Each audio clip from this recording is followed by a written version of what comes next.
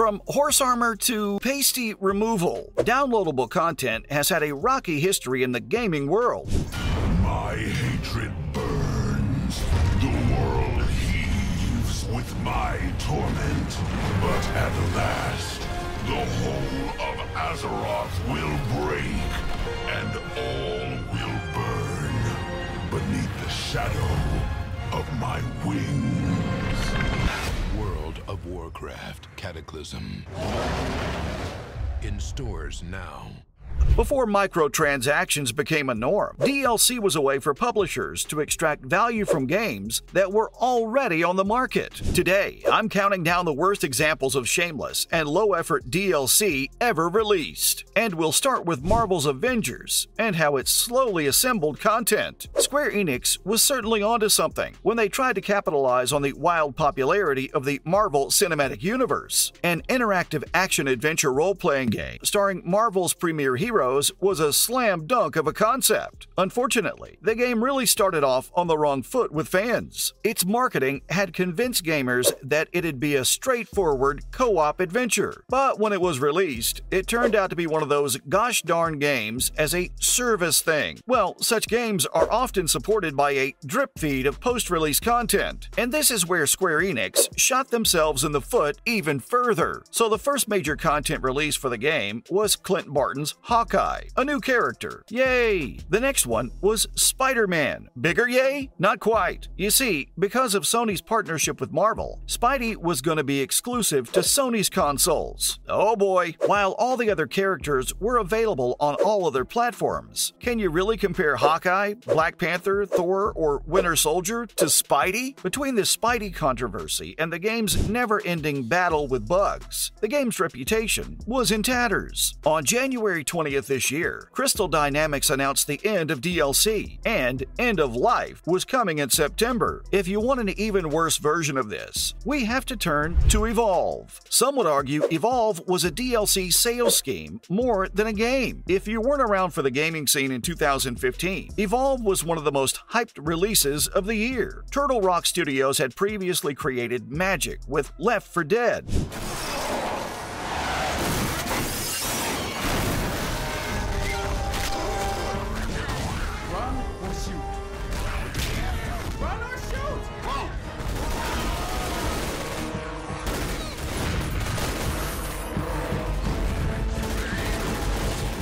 This was their first game since they ended their partnership with Valve, and a co-op shooter in which a team takes on a monster also controlled by a player from this company? What could possibly go wrong? See, a lot of gamers can't understand paying for content that a developer created after the release of a game. But what Turtle Rock did was drop a deluge of content right at the start. What made it worse was that Evolve launched with your classic Season Pass. For some reason though, the Season Pass only covered some of the content. This idea was that you'd buy the Season Pass and then pay for the extra content that wasn't covered. On top of that, you had to pay $60 for the game itself. At least this last point was fixed a year later, when the game went free to play, but the damage was done, and there was little they could do to salvage it. Interestingly, the game does have a core fan base of players. Still, it never reached the heights that I think it could have. Alright, it's time to put Crystal Dynamics back in the hot seat, cause next, we're gonna look at Tomb Raider. Now, the reboot that Crystal Dynamics did for gaming's veteran adventurer 10 years ago was promising, taking influences from Uncharted.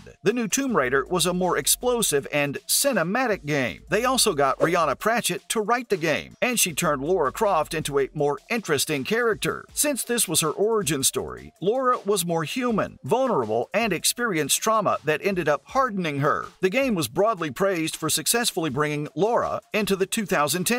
And then Square Enix stepped on a rake. Their DLC strategy focused almost entirely on the game's tacked-on multiplayer mode. They released a whole load of maps for the 10 or so people playing this game online. Meanwhile, for the people who played this game solo, there were just a few pieces of content. One was a pack of skins, which was fine. The other was the Tomb of the Lost Adventurer. All you got in this pack was one bonus tomb with easy puzzles. And if you couldn't tell this was a low-effort release, the tomb had lots of of bugs in it too. This may not have been enough to tarnish the game forever, but I'm honestly impressed with the lack of effort. Before we continue, I think some of the younger gamers watching would enjoy a history lesson. Let's take a look at the fabled Horse Armor. This really is the daddy of all downloadable content controversies. It took a while for the industry to top it, but when the Elder Scrolls IV Oblivion came out in like 2006, DLC was in its infancy. Publishers were still trying to figure out the most effective way to create and sell content post-release. Bethesda's idea for the first ever DLC for the game was Horse Armor. Yeah, just hand them $2.50 on the Xbox Marketplace to put armor on your horses. Now, gamers today might lack the perspective to see why this was bad. I mean, $2.50 would get you one skin in today's gaming climate, but back then, it was a huge deal. However, let's move on to a DLC that's outrageous by even today's standards, because there's no way I could leave Leviathan off this list. Before I begin though, I should probably tell you what Europa Universalis 4 is. EU4 is what's known as a grand strategy game. Grand strategy is basically what happens when Sid Meier's civilization pounds a six-pack of Red Bull in one sitting. Playing on a map of the entire planet, players will build their military, politics, and economy to basically conquer the world. This game is so huge that there's no EU5 on the horizon. No sir. The publisher is releasing content for this fourth installment even now,